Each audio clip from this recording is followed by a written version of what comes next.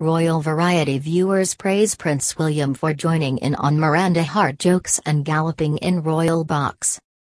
Prince William just galloped and I cried and my life is infinitely better, thank you Miranda Hart for making it happen. Prince William certainly showed that he was no stuffy royal tonight. Appearing alongside Kate Middleton at the Royal Variety show, which aired this evening on ITV, the prince joked along with a number of awkward jokes.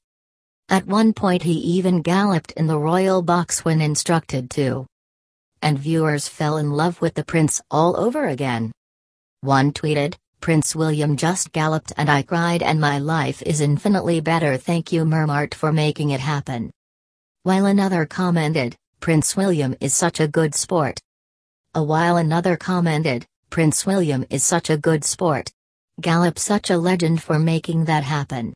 Third remarked, "Prince William galloping ... what a hero." Paloma Faith also performed tonight, but many were preoccupied with what she was wearing rather than what she sounded like. The 36-year-old singer took a hiatus from singing after giving birth last year, but since her comeback has topped the album charts with Record the Architect. And during her performance on the Royal Variety tonight, which was filmed last month, she looked fabulous.